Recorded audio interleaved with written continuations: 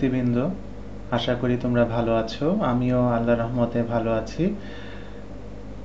আজকে transformation of সেন্টেন্সের part 3 নিয়ে এসেছি, যেখানে আমি আলোচনা করব কিভাবে অ্যাসার্টিভ সেন্টেন্স এক্সক্লেমেটরি সেন্টেন্সে রূপান্তর করা যায়।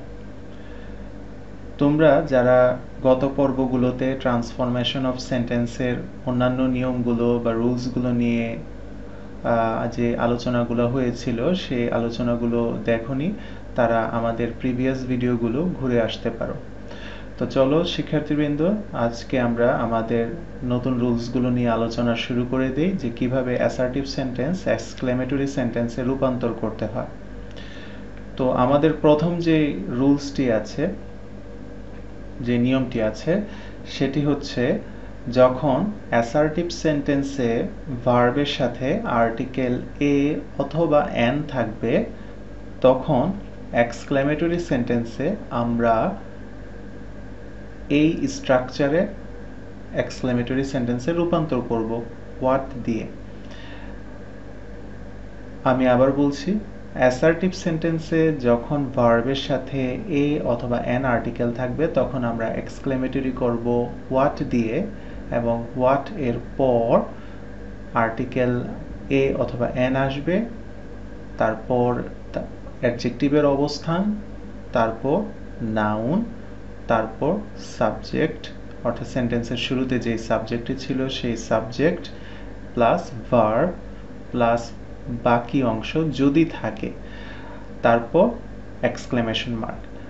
যদি ভার্বের পর এক্সটেনশন না থাকে, তাহলে ভার্বের পরেই এক্সক্লেমেশন মার্ক দিতে হবে। চলো আমরা এক্সাম্পল দেখে নিই। প্রথম এক্সাম্পলটি আছে অ্যাসার্টিভ সেন্টেন্সে, it is a very good idea. It is a very good idea.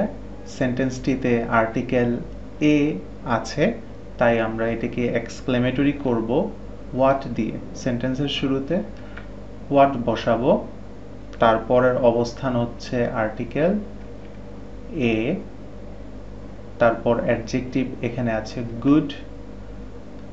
আমরা যেটা করব, যখন অ্যাসার্টিভ সেন্টেন্সে কোনো অ্যাডভার্ব থাকবে, সেই অ্যাডভার্ব এক্সক্লেমেটরি সেন্টেন্সে আমরা উঠিয়ে দিব, কারণ অ্যাসার্টিভ সেন্টেন্সে যে অ্যাডভার্বটি বসেছিল সেই অ্যাডভার্বের পরিবর্তেই কিন্তু আমরা হোয়াট শব্দটি নিয়ে এসেছি।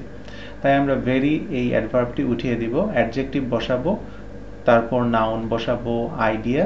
অনেক সেন্টেন্সে নাউন নাও থাকতে পারে, যদি নাউন না থাকে শুধু অ্যাডজেক্টিভ বসবে, নাউন বসবে না। আর নাউন থাকলে অ্যাডজেক্টিভের পর নাউন বসবে, তারপর সাবজেক্ট এবং ভার্ব। আর ভার্বের পর যেহেতু এক্সটেনশন নাই, তাই আমরা এক্সক্লেমেশন মার্ক বসিয়ে দিব। আমরা চলো শিক্ষার্থীবৃন্দ আরেকটি এক্সাম্পল দেখে নেই, যেখানে অ্যাসার্টিভ সেন্টেন্সে আছে government has taken a very effective step to solve the problem. এখানেও আর্টিকেল এ আছে, অতএব আমরা এক্সক্লেমেটরি সেন্টেন্সে রূপান্তর করব হোয়াট দিয়ে, তারপর আর্টিকেলের অবস্থান অ্যান, ভেরি উঠে যাবে, অ্যাডজেক্টিভ বসবে ইফেক্টিভ, তারপর নাউন স্টেপ, তারপর নাউনের পরের অবস্থানই হচ্ছে সাবজেক্ট প্লাস ভার্ব। সাবজেক্ট হচ্ছে গভর্নমেন্ট এবং ভার্ব হচ্ছে হ্যাজ টেকেন, তাহলে গভর্নমেন্ট হ্যাজ টেকেন। তারপর আমি বলেছি যদি ভার্বের পর এক্সটেনশন থাকে, বাকি অংশ থাকে, সেই অংশটি বসাবো টু সলভ দ্য প্রবলেম, তারপর এক্সক্লেমেশন মার্ক। আমরা আরেকটি এক্সাম্পল দেখি, যেখানে অ্যাসার্টিভ সেন্টেন্সে আছে ইউ আর এ গ্রেট ফুল। তো এখানেও আর্টিকেল এ আছে, আমরা এক্সক্লেমেটরি সেন্টেন্স করব হোয়াট দিয়ে, তারপর আর্টিকেলের স্থান, তারপর বসবে অ্যাডজেক্টিভ, আর গ্রেট অ্যাডভার্ব উঠে যাবে, তারপর সাবজেক্ট, তারপর ভার্ব, এক্সক্লেমেশন মার্ক। তো এভাবে কোনো সেন্টেন্সে যখন, অর্থাৎ অ্যাসার্টিভ সেন্টেন্সে যখন ভার্বের সাথে এ অথবা এন আর্টিকেল থাকবে, তখন আমরা এই স্ট্রাকচারে এক্সক্লেমেটরি সেন্টেন্সে রূপান্তর করব, যেখানে সেন্টেন্সের শুরুতে হোয়াট থাকবে, তারপর আর্টিকেলের স্থান, তারপর অ্যাডজেক্টিভ, তারপর noun, subject plus verb, extension যদি থাকে, তারপর এক্সক্লেমেশন মার্ক। আমরা পরবর্তী নিয়মে চলে যাই, যেখানে অ্যাসার্টিভ সেন্টেন্সে যদি ভার্বের পর আর্টিকেল এ অথবা এন না থাকে, সেই ক্ষেত্রে আমরা এক্সক্লেমেটরি সেন্টেন্সে রূপান্তর করব হাউ এই স্ট্রাকচারের মাধ্যমে, যেখানে হাউ সেন্টেন্সের শুরুতে বসবে, তারপর অ্যাডজেক্টিভ অথবা অ্যাডভার্ব। যদি অ্যাডজেক্টিভ থাকে সেই অ্যাডজেক্টিভটি বসাবো, আর যদি অ্যাসার্টিভ সেন্টেন্সে অ্যাডজেক্টিভ না থাকে তাহলে আমরা অ্যাডভার্ব বসাবো, তারপর নাউন যদি থাকে, আর না থাকলে বসাবো না, তারপর সাবজেক্ট প্লাস ভার্ব, তারপর বাকি অংশ। যদি বাকি অংশ না থাকে তাহলে ভার্বের পরেই আমরা এক্সক্লেমেশন মার্ক বসিয়ে দিব।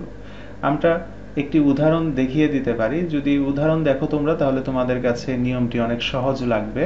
যেখানে অ্যাসার্টিভ সেন্টেন্সে আছে the boy is very strong, এখানে দেখো ভার্বের সাথে কোনো আর্টিকেল নেই, অতএব এই সেন্টেন্সটি এক্সক্লেমেটরি সেন্টেন্স হিসাবে রূপান্তর হবে হাউ দিয়ে, অর্থাৎ সেন্টেন্সের শুরুতে বসবে হাউ, তারপর বসবে অ্যাডজেক্টিভ স্ট্রং, ভেরি অ্যাডভার্বটি উঠে যাবে, তারপরের হবে হচ্ছে নাউন, যেহেতু নাই নাউন বসবে না, সাবজেক্ট প্লাস সাবজেক্ট বসবে প্লাস ভার্ব, বাকি অংশ আর নেই, তাই ভার্বের পরেই এক্সক্লেমেশন মার্ক।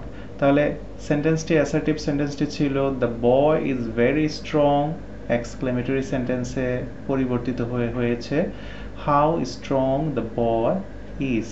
আরেকটি উদাহরণ যদি আমরা দেখি, যেখানে অ্যাসার্টিভ সেন্টেন্স আছে the horse can run very fast, the horse can run very fast. এই সেন্টেন্সটিতে দেখো ভেরি ফাস্ট, ভেরি একটি অ্যাডভার্ব, যে অ্যাডভার্বটি ভার্বকেও মডিফাই করে, অ্যাডজেক্টিভকেও মডিফাই করে, আবার অন্য আরেকটি অ্যাডভার্বকেও মডিফাই করে।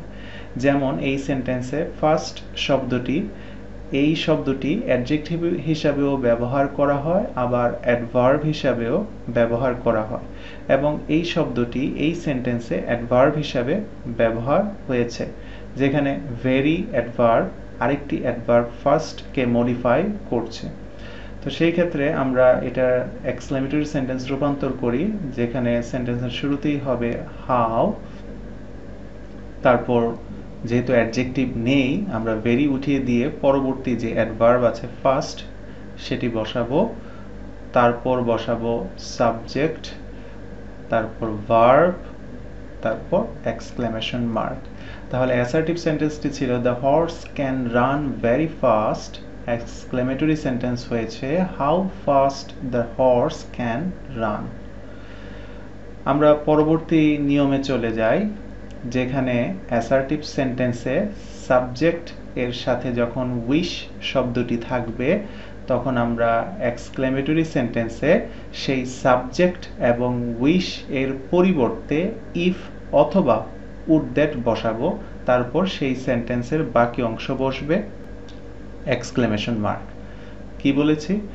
সাবজেক্ট প্লাস উইশ অ্যাসার্টিভ সেন্টেন্সে থাকলে এক্সক্লেমেটরি সেন্টেন্সে সেই সাবজেক্ট যুক্ত উইশ কথাটি উঠে যাবে, এর পরিবর্তে বসবে ইফ অথবা উড দ্যাট, তারপর সেই সেন্টেন্সের বাকি অংশ এক্সক্লেমেশন মার্ক।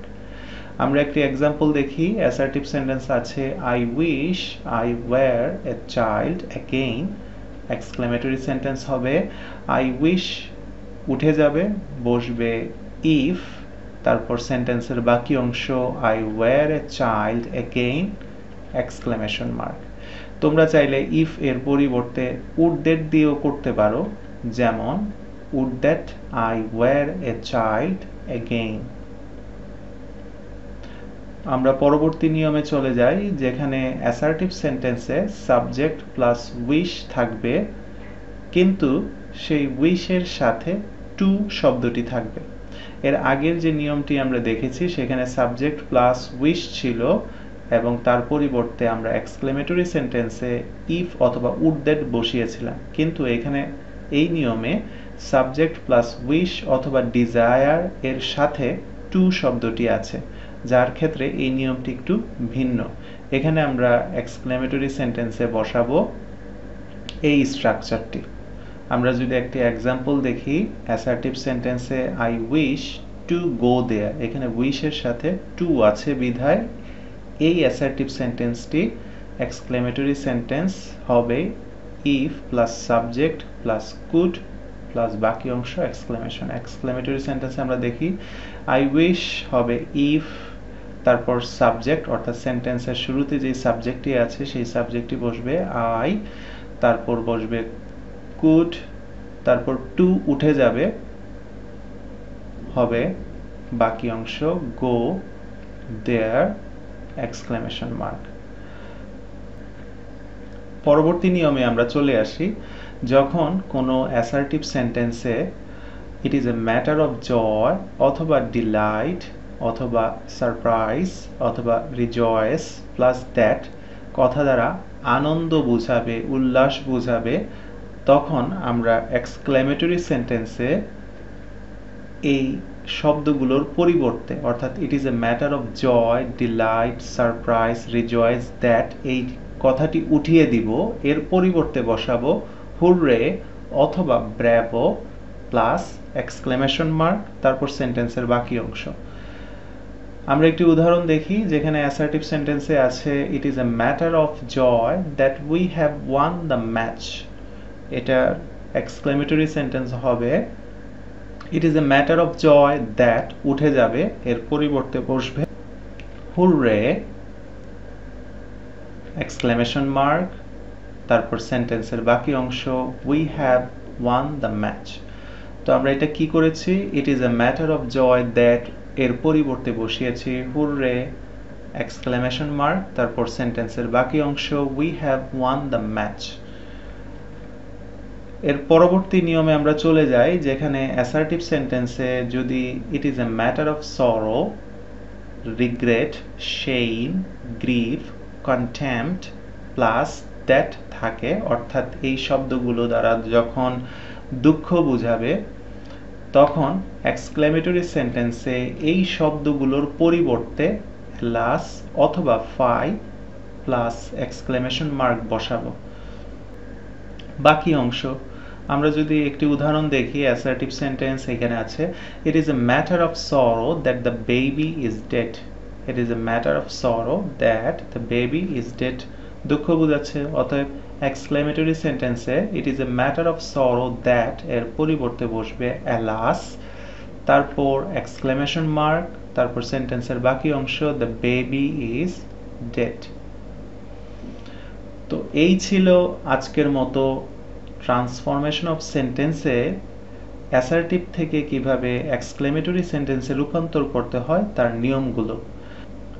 এর আগেও আমি অ্যাসার্টিভ সেন্টেন্স থেকে কিভাবে ইন্টারোগেটিভ সেন্টেন্সে রূপান্তর করতে হয় এবং অ্যাফার্মেটিভ সেন্টেন্স থেকে কিভাবে নেগেটিভে রূপান্তর করতে হয় সেই রুলসগুলো নিয়ে আলোচনা করেছি। তোমাদের একটা জিনিস মনে রাখতে হবে, এইখানে যেমন আমি বলেছি অ্যাসার্টিভ সেন্টেন্স কিভাবে এক্সক্লেমেটরি করতে হয়, ঠিক তেমনিভাবে যদি পরীক্ষায় আসে যে এক্সক্লেমেটরি সেন্টেন্সকে অ্যাসার্টিভ সেন্টেন্সে রূপান্তর করো, তাহলে তোমরা মনে রাখবে যে এই নিয়মের বিপরীতে চলে গেলেই আমরা কিন্তু সেই রুলসগুলো পেয়ে যাচ্ছি। আশা করছি তোমাদের জন্য এই ভিডিওটি উপকারে আসবে, তোমরা বাসায় প্র্যাকটিস করো আর আমাদের সাথে থাকো। আমরা পরবর্তীতে আরও রুলস নিয়ে হাজির হব এবং তোমাদের সাথে আলোচনা করব। আজকে এই পর্যন্তই, আল্লাহ হাফেজ।